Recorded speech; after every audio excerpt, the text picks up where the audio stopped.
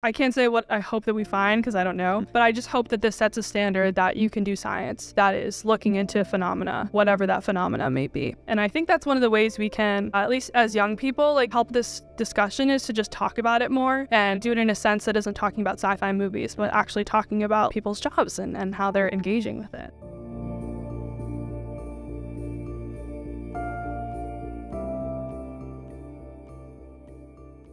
Welcome to Merge. I'm Ryan Graves. Today, we're joined by Abby White. Abby is a research fellow with the Galileo Project at the Harvard and Smithsonian Center for Astrophysics. Today, we'll explore her early involvement in this field and her work at the Galileo Project. I hope you enjoy this episode of the Merge podcast. Now, Abby White. All right, Abby, thank you for joining me today. Sure, thanks for having me. So, I understand you are a fellow at the Galileo Project. Is that correct? Yes, that is correct. Awesome. Well, before we get into that, maybe you could tell us a little bit about your background, your educational background, and where you grew up, and kind of what took you up to being part of that project, that effort. Sure, absolutely. So I grew up in a small town in Pennsylvania called Wyomissing. If you're a Taylor Swift fan, you would recognize that's where Taylor Swift is from before she moved to Nashville. So I spent, most of my life there. For college, I wanted to experiment, go to a new city, do something fun. So I went up to Wellesley College, which is 12 miles west of Boston. And that's where I completed my undergraduate education. So I was there for 4 years. My decisions about, pursuing different academic areas changed a lot while I was there. Not too much, but so I arrived and I knew I wanted to study math. I always loved math.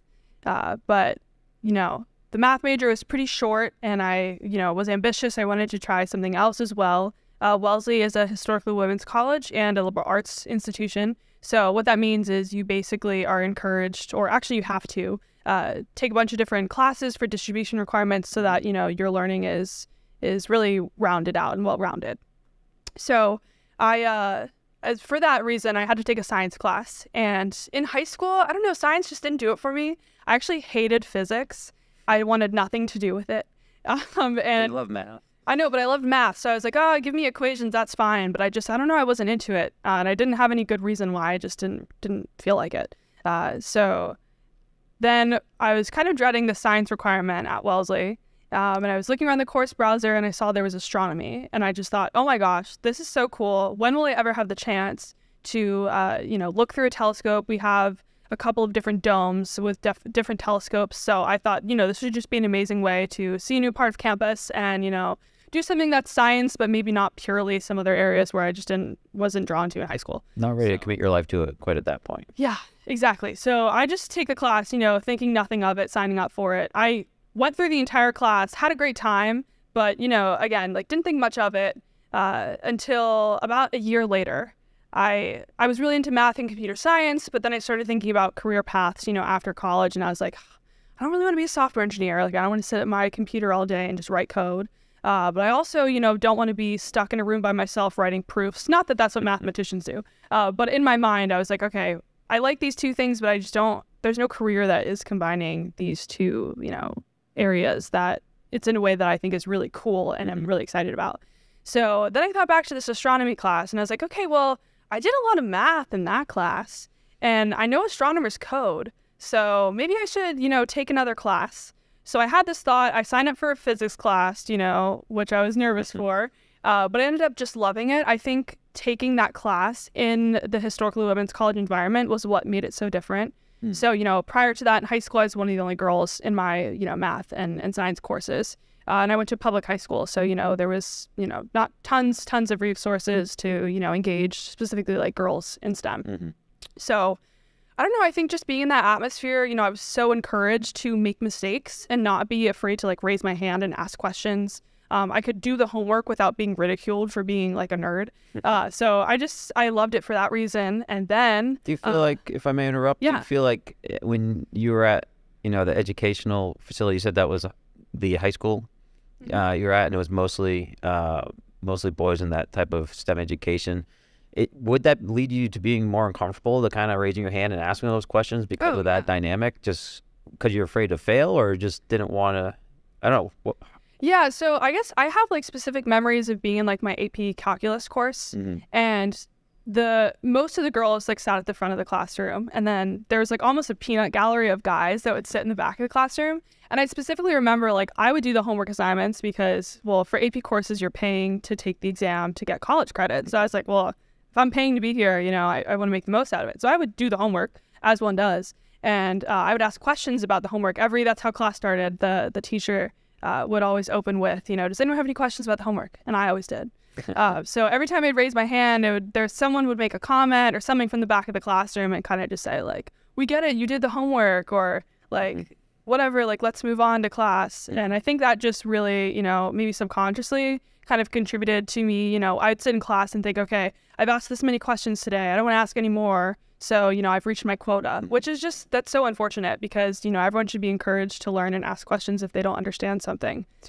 So I guess that's... At least when you were at Wellesley, you seemed to be surrounded by people that were, you know, also engaged in what they were learning on the science side, or because it was a liberal arts college, was it more kind of a spectator sport there, the sance? Yeah, I think it depended on which courses you were in, you know. So when you're taking these introductory courses, there'd be people who were, you know, pre-med or who were humanities majors and, you know, had no intention of pursuing it after. But I think that made for a really dynamic classroom because everyone has something different to offer and different skill sets. So having all those different opinions and viewpoints in one room, I think just made it like an amazing experience. Cool. So, yeah. And so you seem to kind of enjoy that experience then, yes? You stuck with it? Yeah. So I guess I never finished the story, but so I was in this physics class, and I was actually in this class when I got the email. Everyone that was in college during March 2020 knows what I'm referring to. The email that we're being sent home and are not returning for, COVID. We're not returning for the spring semester. So everyone is shocked. We stopped class. We're like, okay, if you want to leave, go ahead. Like, if you need to process this in your own way. So COVID happens, you know, I head back home. My family had moved to Savannah, Georgia at this point, and that's where we are now. So I went back to Georgia, and I just did a lot of like inward reflection and just thinking about, again, like post-grad, what do I want to do? You know, I don't come from a family of scientists, so I didn't really know what was out there in terms of like science opportunities or what even like PhD programs or graduate school looked like. I really had no exposure to that. But anyway, on a whim, I signed up to take observational astronomy. And this gave me the opportunity to, from my bedroom in Georgia, control a telescope, 0.7 meter telescope up at Wellesley. And that just like blew my mind. So I think probably within days after, you know, imaging some star clusters, I declared a second major and just said, you know, it's my junior fall. I got 2 years. Let's just, you know, pedal to the metal. Let's get this done. So at that point, it just became a race to finish as many, you know, requirements as I could and just do as much research as I possibly could. Because I wasn't the girl who was, you know, looking up at the stars when I was really young and thinking, oh, I wonder what's out there. And I just wasn't a space kid. You know, I didn't watch Star Wars or Star Trek or any of that. I just kind of fell into it very accidentally. But yeah, that's how I ended up at Astro. But I guess then comes the Galileo Project, which I think is a fun story. So that was my senior spring. And, you know, so last semester, nearing the end, it's in sight. And I have a professor who I'm very close with, he was an academic, very important academic mentor for me. And he approached me and he said, I have an opportunity to do an independent study, which basically just meant, you know, I get to control the terms of the project and I can do it at my own pace and then, you know, produce some kind of written report at the end summarizing everything I've learned. And he approaches me and he says, oh, would you like to do an independent study on exotic solar system ices? And I'm thinking, where did this come from? I took planetary science with him, but I didn't have too much experience with chemistry or anything. But I was like, okay, I really look up to him and I would love to work with him, you know, on a independent study and, you know, really improve my ability to do science by myself and not just, you know, doing problem sets and taking Was exams. This in line with what you were doing in the undercourse as the observational astronomy? Was it related to that, or was it a different subset of astronomy? I think it was a different subset. So it definitely leaned more like planetary science. So I was looking more at something called spectroscopy of ices. So looking at what they look like in that area of science. So I wasn't looking at like stars and galaxies and whatnot. It was more at like Closer range? Yeah. So I guess it was like comets and asteroids is really kind of where it falls. So I started doing this independent study, and my professor is like, okay, and actually in a different class, with this professor, he starts talking about the Galileo Project and how it was kind of sparked by this object that was observed in 2017 called Oumuamua. I'm not sure. Have you heard of? I have. Yes. Yeah. So this object that flew by, interstellar object, that they didn't really know what it was. There's different hypotheses out there. Nitrogen iceberg, hydrogen iceberg, and then there's this other hypothesis which was presented by Dr. Avi Loeb at Harvard, and he claimed that maybe this object could be a remnant of, an extraterrestrial civilization, like basically space junk that is from another system that flew by our solar system, and we observed it. Just because there are a couple properties that were just like weird about it. What properties? Yeah, I think there was non-gravitational acceleration when it ran around the sun. So it basically had a kick, I believe, in its speed. But so as it was going around the sun or near the sun, you would expect it to accelerate due to the gravity, but it was accelerating, but it was accelerating faster than what you would expect. Is that accurate? Exactly. So it was almost like a kick, I think, to my understanding, from what I recall of that. And it had no tail, cometary tail. So when you see a comet, usually its tail, that's coming from as it gets closer to the sun, it's heating up, and the ice starts to turn into gas through a process called sublimation. And there's no tail. So I was like, okay, well, we can't call this thing a comet because it doesn't have a tail. And it experiences kind of non-gravitational acceleration. So what could this thing be? And I think Avi got a lot of criticism for that hypothesis, but it's like we didn't have enough data to say if it was true or not.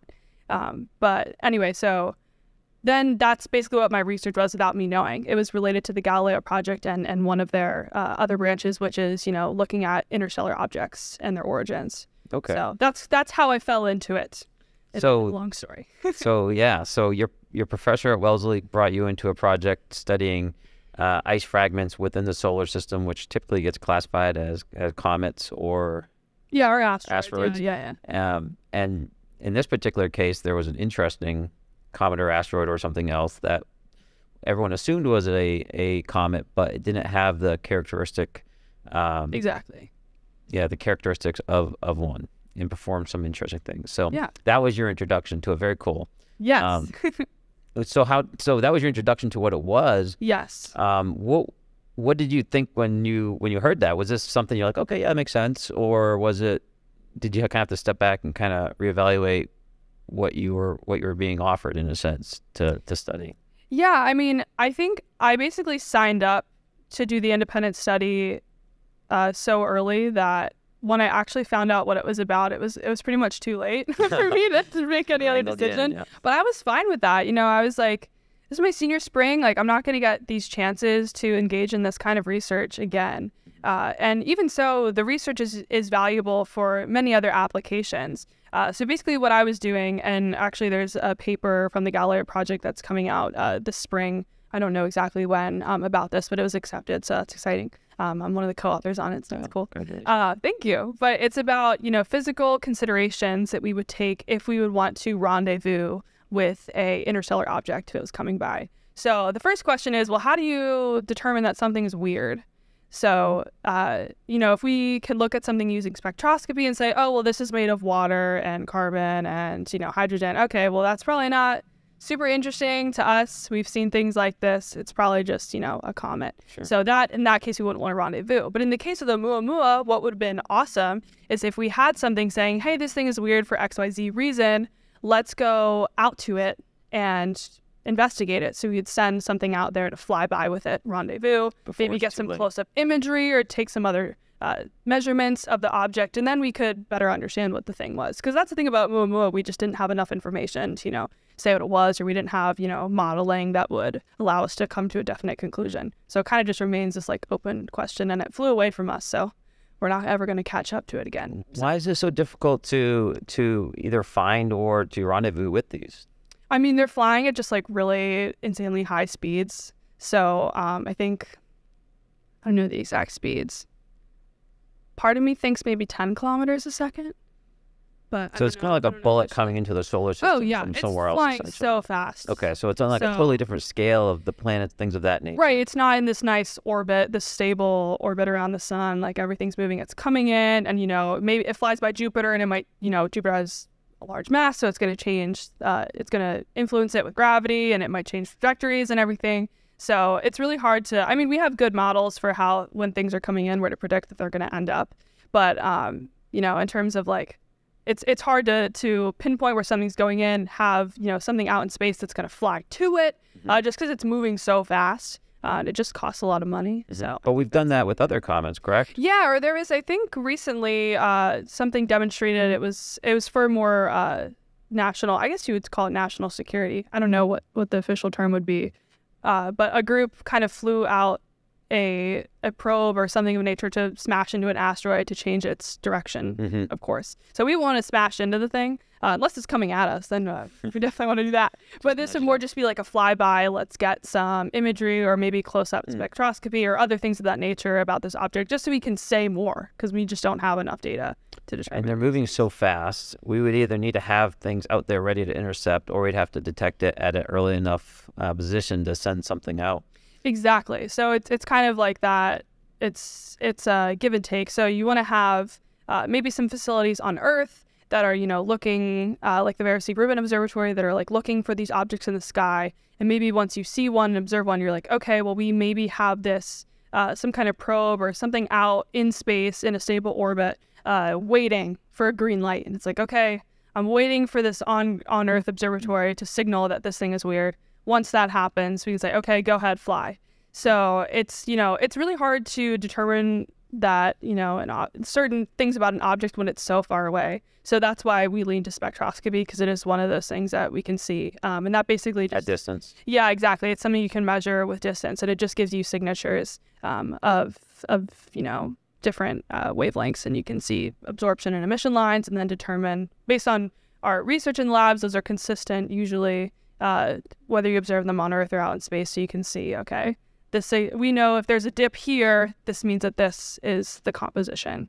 So I think they're starting to do that now with JWST and exoplanet atmospheres. James Webb. So James Webb Space Telescope, yes. So very good. Yeah. That's fascinating. What are we using to detect these smaller objects before they get in the solar system, if we can? Do we have that capability yet, or do we have to wait for them to get closer and then we find them and we can figure out they came from external to our solar system after the fact? Yeah, so I actually don't know too much about that myself, but I know, like, for instance, another aspect of the Galileo Project, another branch along, still working towards that interstellar object origins kind of research goal, is they have an expedition going out to Papua New Guinea that's looking to retrieve fragments of an interstellar object. So that, for instance, they were able to track that trajectory, and then based on its trajectory, determine, okay, this did not come from our solar system. So I think that's just like theoretical physics, you know, calculating trajectories. But at that point, I think you have to wait till it's close enough that we can, you know, resolve it and see it in the sky with our telescopes. And I mean, telescopes are getting better every year. So as we get more and more telescopes, or even things out into space, you know, you don't have to fight the atmosphere when you're observing, you know, you're not inhibited by a cloudy night per se. So, you know, as you know, even more as like private space companies come into the sphere, I don't know how open they are with their data, but you know, as we get more as these technologies develop, and as we just get simply more of them, there'll be more eyes on the sky. So well, one of the things I understand that for the object that is in the ocean that the Galileo Project or Dr. Avi Loeb was talking about going and investigating, they had a supposition about that particular object, and they were waiting for additional data from classified systems to confirm whether or not the trajectory was truly extrasolar. Right. That's my understanding. Can you speak to that at all? Yeah, I wish I could speak more to it. That's the one branch that I haven't really, you know, been involved with too much. But I think they were able to, there was some calculation that they were doing where they were just trying to pinpoint like where exactly it was. And I think they were waiting on information there because the government had tracked it, because, you know, if something's flying into the Earth, the government's on it. So since it was the ocean, you know, it wasn't a threat or anything. But they were trying to, you know, pinpoint that location. And I think they were waiting for more data for that front. But I think they were able to make progress with their calculations or something to improve the resolution. But that's as far as I know. Yeah. I think I remember them being a little bit frustrated, I guess, with the fact that they were trying to do this for science and, you know, the government wasn't necessarily cooperating, but they have their reasons and we have ours. So Yep, it's a trend that I've seen, and it's not necessarily a negative thing. We put a lot of money and effort into developing weapons and systems and sensors within the government, and those things typically we like to hide how well they work, obviously, from our adversaries. Exactly, yeah. And so, this is, it doesn't necessarily mean the information that is captured is classified, but just the fact that you could detect something at a particular range or know the size or the resolution. And that's what we see a lot in the unidentified anomalous phenomenon area. When I was flying, we were seeing objects on the radar. The objects themselves weren't necessarily classified. At least no one told me that. But the systems we were capturing it on, such as the radars and everything else, were classified. In the Galileo Project now, I believe one of their taglines is that the sky is not classified. Yeah. But maybe you can talk about what their goals are now and how they're trying to essentially gather data outside the realm of government oversight. Sure. So at a high level, I would say the goal of the Galileo Project is to bring the search for signatures of extraterrestrial civilizations to a standard where there is rigorous scientific investigation and there are, credible instruments and people behind these discoveries, basically bringing science to the conversation. Because I think that's something that's been perhaps missing in recent history. So, I mean... Why do you think that is? I wish I knew. It's hard for me to imagine that because I think, most people I talk to, even friends, colleagues, family, are so interested in the subject and they're like, yeah, totally, like we should look at something. We don't understand it. And I think the only thing that I can justify this with is just that it makes people and authority uncomfortable.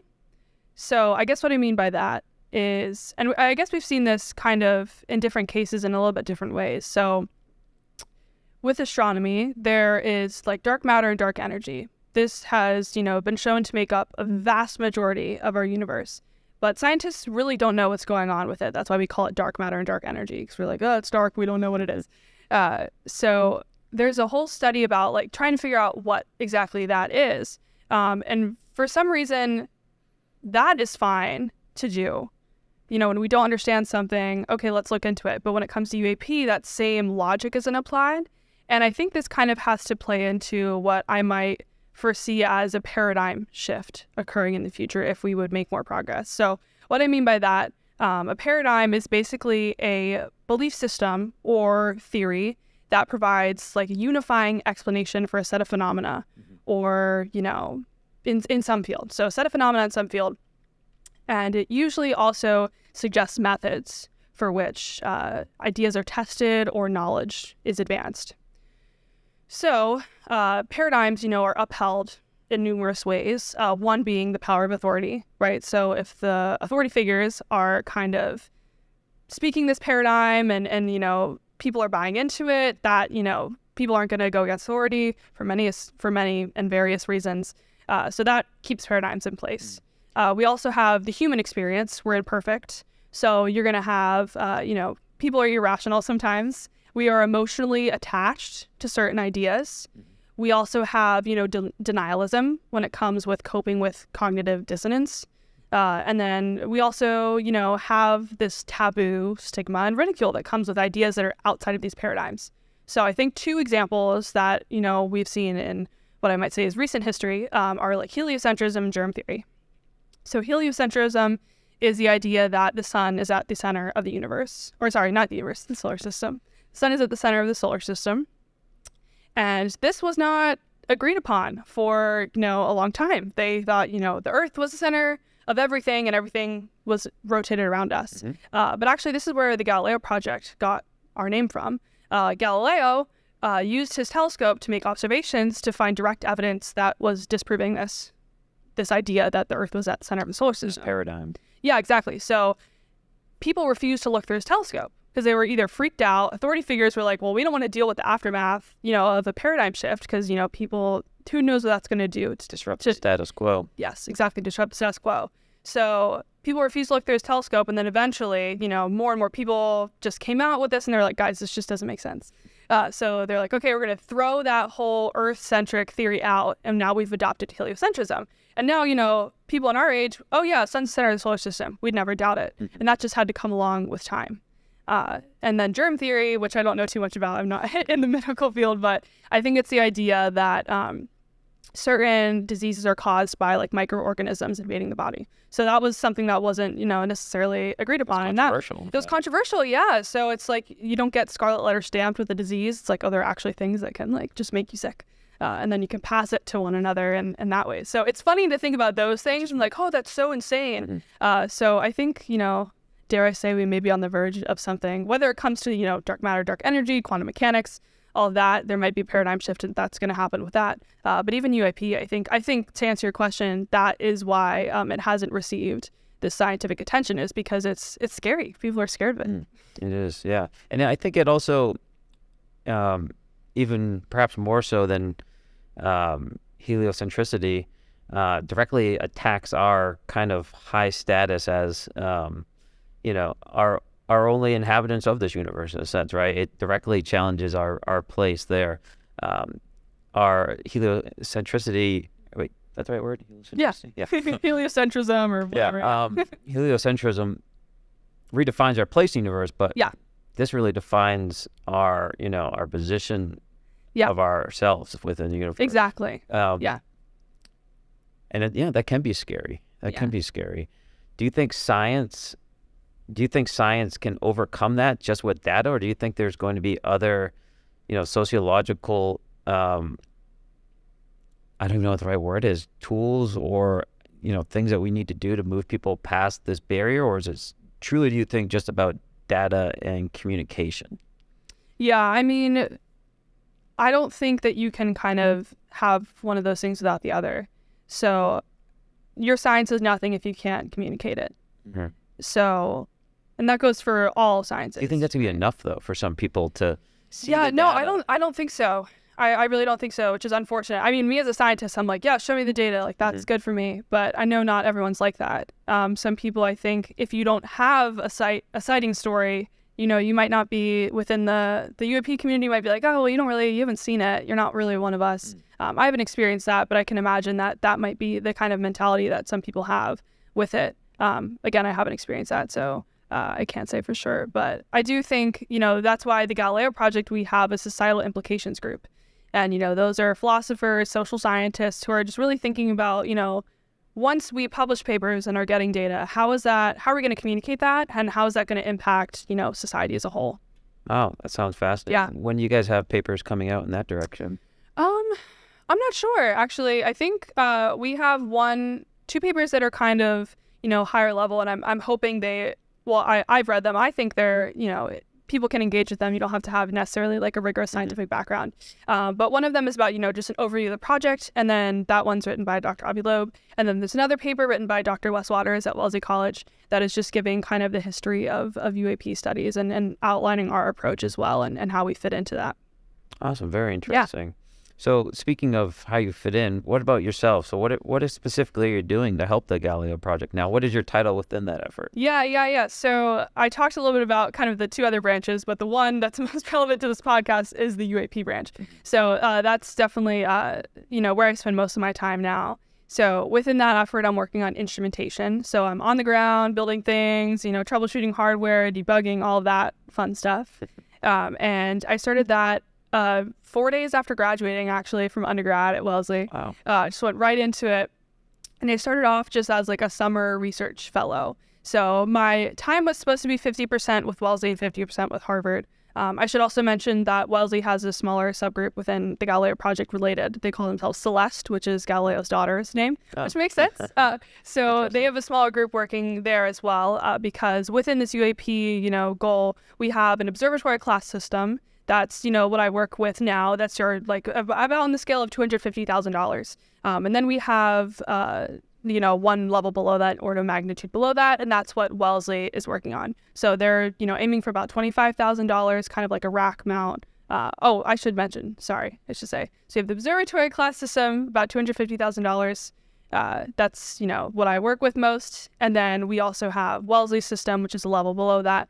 That's $25,000. It's a non-weatherized system, but it gives you, enough things that, we still have some IR cameras, we have a microphone. It's just maybe not as expensive as, the highest level. And then below that, we have like a rack mount system, and that we're aiming for about like $2,500. So that's kind of like our 3-tiered approach, because, we can't expect to everyone to have, I have $250,000 to give. Let me just have this observatory class system on my roof. Not everyone has a roof that, has something that big. So, we kind of make these different levels so that we can engage in the best way possible, especially, if there's an area where, sightings start to pop up, we can bring the rack mount system or the Wellesley system that's non-weatherized and just kind of set it up temporarily and just get some data. So that's kind of the reasoning behind those 3. But yeah, just working on instrumentation and supporting the group. So I don't really have a fancy name. I'm just a research fellow, but what kind of instruments are on, let's say, maybe the largest one there? I assume that has the most sensors. I could be wrong, but yeah, exactly. It has the most sensors.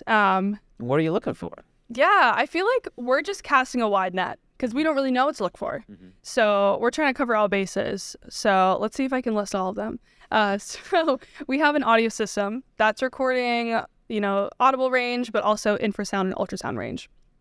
Then we have an infrared camera system, and that's made up. It kind of looks like it's called the Dalek. We call it Dalek. Kind of maybe looks like R2D2. You'll see pictures in the papers, and they're probably, if you go on the Galileo Project website, you can see videos of our instrumentation, or some of it at least. So that's one that's on there, and that is made up of some boson cameras and infrared around the base, and then one on the top that's looking, at the zenith kind of area location, which is like right above overhead.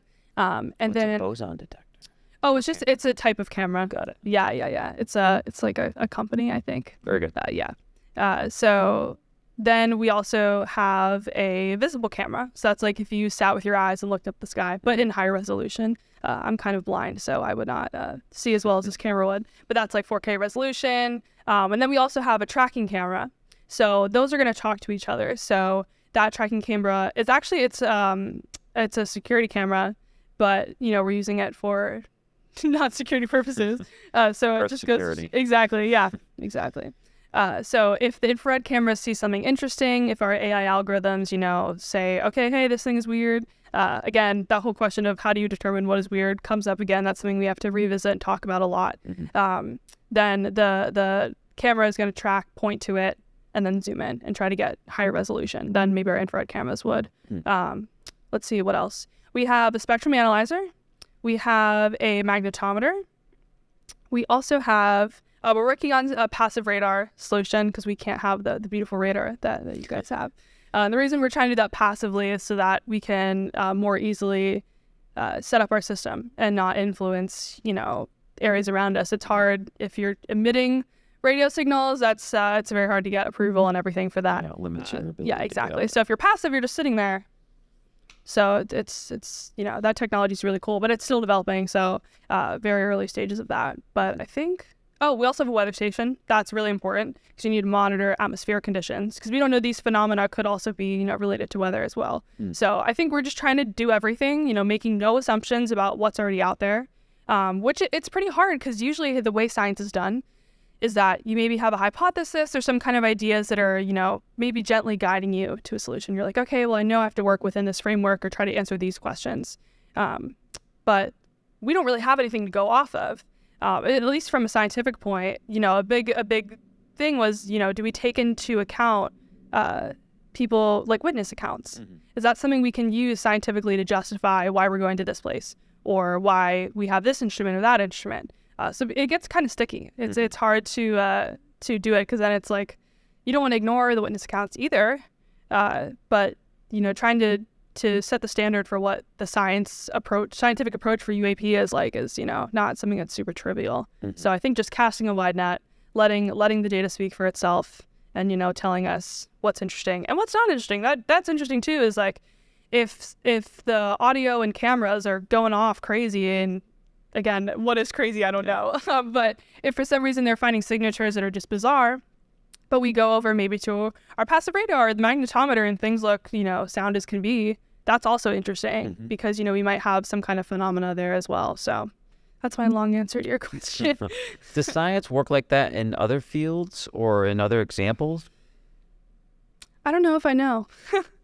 I guess thinking about like computer science, I think with AI, the whole point of AI is to, not have humans make assumptions, but have the computer kind of make them. And that's definitely what we're relying on in our systems to determine like what is weird. It's like, well, we humans shouldn't be involved in that. We're heavily biased. But computer systems, they do a better job at clustering things and grouping things and just determining outliers. So I would say, in statistics, of course, you always are looking at data sets and determining outliers. So in that sense, I think maybe it's similar, but the whole approach of, having to, if you only have witness accounts, I can't really think of any other science maybe where it's like that, but there's probably something. I wonder if you could, if you had a large enough data set, perhaps pull out some data using machine learning that was consistent across all the cases that otherwise might not be detected. Yeah. Do you think that's happening, or is that happening? Do you know if that's happening in the wider astronomy field for signal detection within the data sets that we're receiving, I'll say, from further away?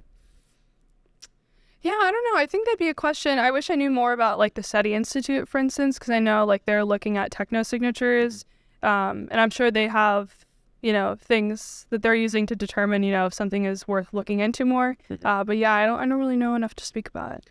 One of the reasons I ask you that is because I think I've read some articles about that. And of course, the further away you get from Earth, it seems, or from us, the more comfortable we are looking for life elsewhere, the more scientifically acceptable it is. Why do you think that is? I don't know. I would love to read those papers if you remember what they are. I don't think I've come across them, but yeah. Yeah, I mean, I think like the universe is really big, so sometimes we have to look really far to try to see other systems that are like ours.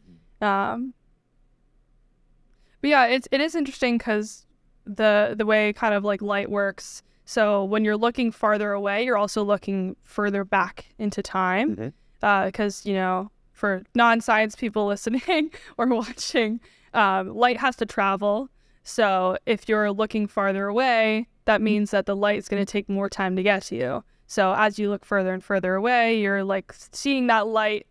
Well, when the light reaches you, there was some time that had to pass when it was being sent. So it's like, I think you see this in a lot of James Webb, imagery. You see like really red galaxies. So that's something called a redshift. So the universe is also expanding. So when that light is traveling, the universe is expanding. It's shifting to redder wavelengths, which are longer wavelengths, and because it has to cover more space. So it's that whole play of space and time. But yeah, I forget your original question. That's okay. I do that all the time. But really, we have the SETI, and SETI looks out and looks for distant radio waves, and maybe that just feels safer to us to think that we can look out there, and if we find something, it's not immediately threatening. Yeah, okay, I think I understand your question. We look at Mars, and it's like, maybe there's microbes there, right? And that's not very threatening. Yeah. But then when we consider if there's something in our sky that theoretically could potentially be from elsewhere, that's a much more scary thought. So yeah, and also it's scary to think about if there's, or at least I would say it's scary. I don't know if everyone else would. Maybe they think it's cool. But there's other civilizations that are more technologically advanced than we are. I think that also, is playing into that whole idea of, again, like paradigms. If you are seeing signatures, maybe, but I guess signatures can be threatening. Words hurt too. But it's like, do they speak the same language? Like, probably not. Like, how do they communicate? So, but yeah, no, I do think it's just like, again, it's also been hard because everything that, like your detectors and everything that you have used or seen with, other fighter pilots, that's all like classified. And we're getting kind of these bits from, the government reports that are coming out, but it's not enough for us to like actually scientifically evaluate, the situation. So we kind of have to take our own data to figure that part out. And, I know that leads to people's ability to kind of push back and say this is silliness or nonsense, or try to, discourage you perhaps from engaging in this field. So, as you were considering kind of engaging in the Galileo Project, I mean, you said you didn't really necessarily know what you're getting into, but now here you are, on my podcast talking about it. Yeah. So, what has been, you made a decision to kind of lean into this a bit. did anyone have any conversations with you and discuss, potentially what the implications of that could be, or was there any pushback? What are your experiences kind of diving into this? Yeah, no, I think that's something I'd love to talk about, because I'm sure now, as more people are coming into this field, it's something they may be thinking about or considering, as reasons for them not to get involved. I don't think I ever received any like official warnings or, anything, but it was just kind of unspoken. Like, okay, I guess I should say, so I was doing that independent study, and then that same, Professor Wes Waters asked, what I like to do with summer research with the Galileo Project, working on instrumentation, so switching branches, but still under the same umbrella. And, at that point I had, full intentions of applying to grad school that next year. So I was just thinking, I did think about it. I was thinking, okay, how is my involvement going to be received from people who are maybe viewing my application for grad school? And I definitely had to take a little bit of time to, think about that and, weigh pros and cons. Because I think it'd be silly to say like, oh, I don't care, it'll be fine. But if you kind of make this decision, you might be affected for your career, or at least that's what I was telling myself.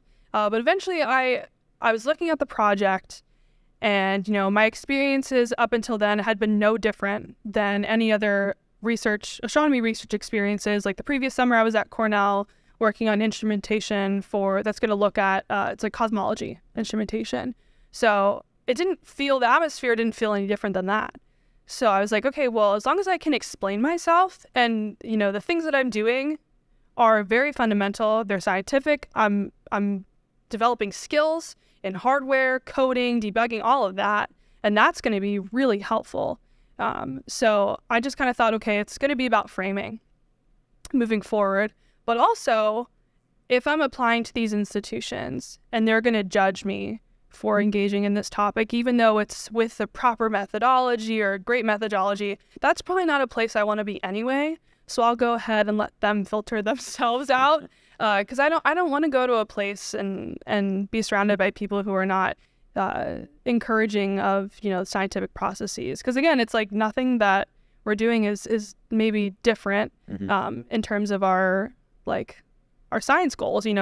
We follow all the same processes that you would if you were working on another scientific project. Because it's just the application is a little different. Yeah, the application is a little different. The target's different, but who cares? So that's kind of, I just was like, I'm going to lean into it. And I've never received any pushback. We were speaking a little earlier. I applied to grad school. I've been admitted to, multiple places. So it seems like it's been well received. And I think that fear I had in my head was totally self-fabricated. Yeah. And I think the people that maybe do think that way, maybe they just stay quiet, which, that's fine. But I really do think that over time, it's going to change a lot. Just talking about it to my friends and family, they're all just so excited to hear about what's going on. And, I've been really able to bond with a lot of my family members. Like my grandfather, or my great-grandfather worked on planes in World War II. Cool. So I feel like in some ways I'm kind of, engaging with that side of my family, and, they've been interested in the topic for reasons, because I think it kind of started out in a military kind of perspective, and it's cool that what started out with the military perspective? Or the UAP kind of topic. Okay. It's that's where they started having these, where they started kind of maybe collecting science or collecting data about these objects. Because before that, I think it had mostly been witness accounts. So that's kind of the first time where they were like, it's weird because our instruments said that they were kind of strange. So in some ways, I'm talking to my grandfather, who also, was a pilot. And I think talking to him has been awesome. He's just fascinated by it. Has he seen anything? No. I wish I had stories, but no, I don't have any. But I think it's just the idea of it. And they're just really excited that, I think the other point I'll make is that I think one of the reasons that the Galileo Project has, gone to where it is now is because of that Harvard name that's attached to it. So I think that has helped give it credibility. which, you know, might not have had if it was another institution, unfortunately. So I definitely, when I was like telling people about my job, I would definitely lean into that first. Like, oh, I'm doing research at Harvard. And I'd be like, okay, maybe they'll ask what I'm doing. Oh, I'm doing instrumentation. Oh, instrumentation, yeah, for UAP. So I definitely like kind of I would approach that in layers for probably the first couple of weeks I was working. And then, like I said, I just decided, you know what, I think this is worth speaking about. And I kind of just gained confidence in that, in the mission. And I was like, okay, we're just going to lead with that. So anytime we're like out with, and I'm meeting new people or acquaintances, and I'm with people, for instance, like my roommates who know what I do, and, you know, people come over, they're like, oh yeah, what do you do for work? And we all just kind of look at each other and smile because we know that my answer is going to kind of blow their mind. So I've just like leaned into that, and it's become like really fun. And I think that's one of the ways we can, at least as young people, like bring this or help this discussion, is to just talk about it more.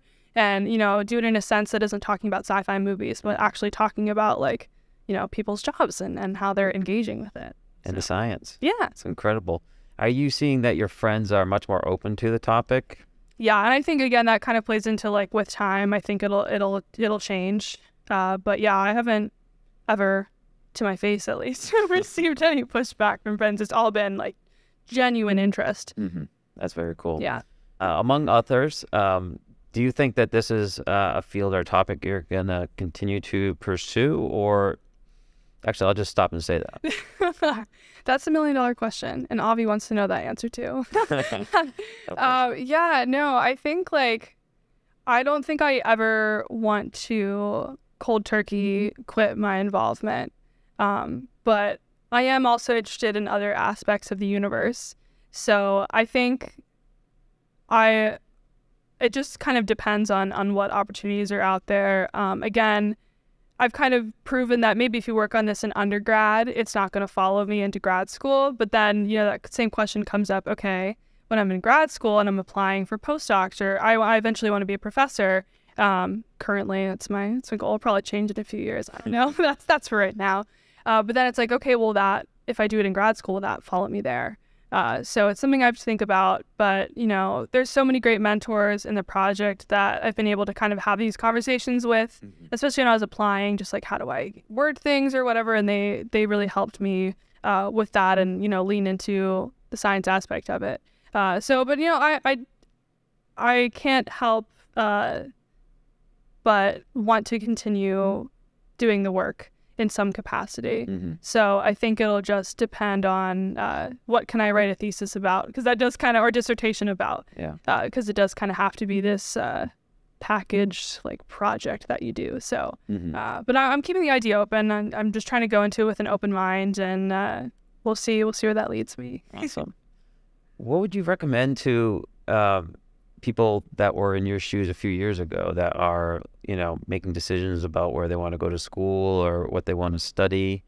You know, not saying you have to say you should look into UAP or this, but, you know, you basically stuck to your guns and, you know, had the bravery to have this conversation against, you know, the popular culture and against the skepticism out there. So, you know, what advice or what would you offer to anyone younger than you looking into this and going into college? Yeah, I have like so much advice. I feel like so many things I wish I could, like, you know, could have told myself. I feel like it's easier to speak to my younger self, so I'll do that. And then if this resonates with anyone, that's amazing. I would just say, like, explore as much as you can. Even if you think you know what you want to do, just sign up for that weird class. Sign up for something fun that you might not have any other chance to engage with. And if you like it, even if you're not great at it, just keep trying and keep pursuing it. And I think that's kind of what got me into astronomy. But even then, when it comes to like graduate school, I think, you know, evaluate your goals, and if graduate school fits into them, that's awesome, and you should pursue it. But by no means, you know, not everything needs to have an advanced degree behind it. So even if you don't want to go to college, just find things that you're passionate about and try to engage with them. But also, you know, acknowledge that what your goals are and just try to work towards them. So I think, you know, I wish I could go back and tell myself where I am now, because I think I would just be utterly shocked. Me too. Little Ryan would be shocked. Yeah, exactly. I'm like, when I was 8, I wanted to be on Broadway. And I'm like, I don't want that anymore. But I think that's okay. It's okay to like change what you want to do, and it's okay to change your mind.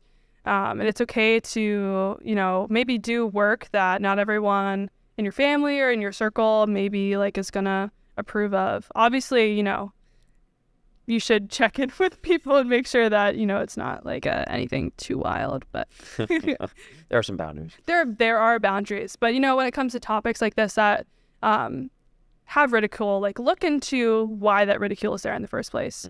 And don't, read a bunch of articles and just conglomerate their opinions together. Really think about like what your belief system is. So I think that is really important, not worrying about how people are going to perceive it. If you're passionate about something, frame it in a way that is going to be acceptable to others. And if it's not acceptable to them, maybe take that as a sign that that's not somewhere where you want to be anyway. That's great advice. Awesome. So where is the Galileo Project today? They're building sensors. You're building sensors. You have a couple different types. You have a big expensive one, and you're working to bring the cost down and make them more scalable. Have you guys started like making what I would call like production detections, or are you still kind of in a testing phase right now? Yeah, so I would say, straight up, we're definitely in the testing phase right now, but that's the most important phase. So the terminology we've been using is we're in phase 1. So we have our first observatory system. We had it installed on top of the Harvard College observatory roof for a while. We were just, testing that everything, like the hardware is behaving as we're expecting. And then we were able to move to another instrument site, which I'm not allowed to say where. It's classified. Classified. But that is where we can, do a little bit more rigorous testing. But yeah, so definitely just like making sure things are running. Sometimes you need to go out there and unplug some USB cables and replugging them in. So we have to troubleshoot, like, why did that happen? And thinking about, what that says in terms of our technology capability, how hands-off is it, how hands-on is it. So just determining all those things is really important in this phase 1.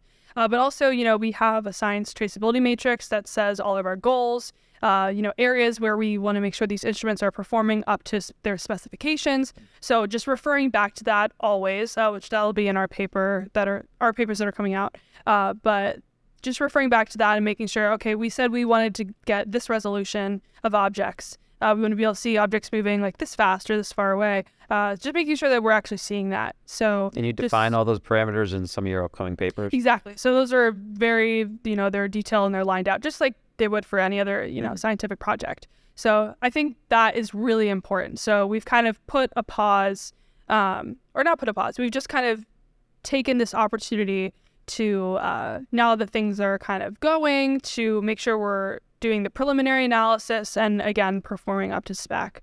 So that involves a lot of observing birds and planes for right now. But, we have the cameras rolling, so if anything decides to give us a visit, I guess we'll have it. But it's just, like we were kind of speaking about a little bit, how you determine that something is weird or anomalous. We're going to let the AI algorithms handle that for us. Got it. So in order for those, algorithms to operate, they need to collect large amounts of data first. So they need to see a ton of planes and a ton of birds and a ton of insects, and so that they can cluster them together in groups. And then once that clustering starts to happen, you can kind of see, okay, maybe there's a couple of points that are just hanging out over here. Let's go and see what those are about. And then that's where, we'd maybe start to go into what we would say like anomaly detection. So it'll be definitely like a continuous process, but I would say we're definitely in like the testing phase right now. But taking all this into consideration, and we're hoping soon. I think our goal right now is by August, where we've kind of started the introductory papers outlining like the hardware of the system and the goals last year, to kind of have our first round of papers about like data and our interpretation and methodologies there. So definitely stay tuned for that. But that's in 2024, the fall? Yeah, so I guess depends on what journals we submit to and what their processes are like for feedback, and then how long they take to publish. But I would say hopefully, so it'll be like a batch paper will come out, and then a year later they'll be supplemented with more. Got it. So yeah. So the papers I don't think are necessarily part of phase 1, but that kind of validation and testing that you talked about is phase 1. Is phase 2 more of just kind of the data collection and waiting to catch something, or is that what phase 2 would be? Yeah, so I should clarify. I guess phase 1 is more, the phases is more in reference to like what hardware we're using. Yeah. So phase 1 includes like the whole process of designing and whatever. So all of our papers that are coming out are about our phase 1 instrumentation. Got it. So it's outlining, hardware, what we're using, all that, so that, the whole point of this and for, good science studies, you want to make sure that your studies are able to be replicated.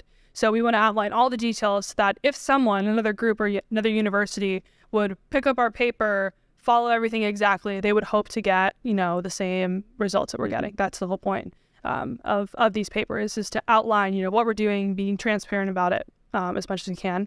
And yeah, so that's kind of phase 1. And then we're kind of thinking about, okay, like phase 1.5, maybe we replace. So for instance, one thing we're talking about now is we have this dollar camera, which I was talking about earlier, which is made up of infrared cameras. Is it better to have one big one or 2 smaller ones spaced apart? So things like that, you just have to test and kind of see what happens. And you can, calculate theory and everything all day, but it really comes down to, when you're out there, what are you getting? And what can you do? So, just making sure our pipelines are running smoothly, and that the hardware is behaving as expected is the highlight of phase 1. But for phase 2, that's adding a couple instruments. So I guess I spoke excitedly. The magnetometer isn't technically part of our phase 1 yet, but it's something I work on. So it's in the works. So it's almost like phase 1.5. It's almost like in the middle, but like that. And then we're adding a spectrometer. So it's just a couple of things that are a little bit further ahead. So that's like kind of phase 2 will be like an upgrade to our systems, or thinking about, again, technology is always improving. I'm talking about those infrared cameras. Well, that same company just came out with a plus version. It's more expensive, but it has better resolution and all of this. So it's like, okay, well, where do our limits lie? Do we need something that's better? Do we not need something that's better? So it's just a lot of those like little questions we're trying to answer right now. So things are progressing as expected. Yeah. People shouldn't be waiting for some massive announcement tomorrow or anything. Yeah, exactly. No, it'll take a while to get there, just like I said, because, we are trying to do this very rigorously and scientifically. So even if we see something that doesn't quite make sense, we're going to wait for our AI algorithm to tell us that, not just with our eyes. Wait for the scientific process. Yeah, exactly. And making sure, we're referencing all the other instruments. Like we saw like a bird fly by that was like in a weird trajectory, and we were like, oh, that's so cool and exciting. But it's like, oh yeah, we can see it's a bird, we can hear it's a bird, so it humbles you very much. And separating that, I think not everyone on the team is believing in the same outcome, right? There are some, like, I guess you would say, like, non-believers, which I think is important to have on a project like this, to make sure you're doing it right and you're incorporating everyone's opinions and viewpoints into the approach and discussion. But I guess I would say I just hope that, I can't say what I hope that we find, because I don't know, but I just hope that this sets a standard that you can do science that is looking into phenomena, whatever that phenomena may be. Awesome. Well, I'm really happy you're looking into it and taking an interest in it. Thanks. Yeah, thank you for, bringing this to light. And obviously would have never happened without, the bravery of many people who have had experiences and witness accounts coming forward and really fighting for this to get the attention I think it deserves. So awesome. Well, we'll be watching, and good luck. Yay. Thank you. Thanks.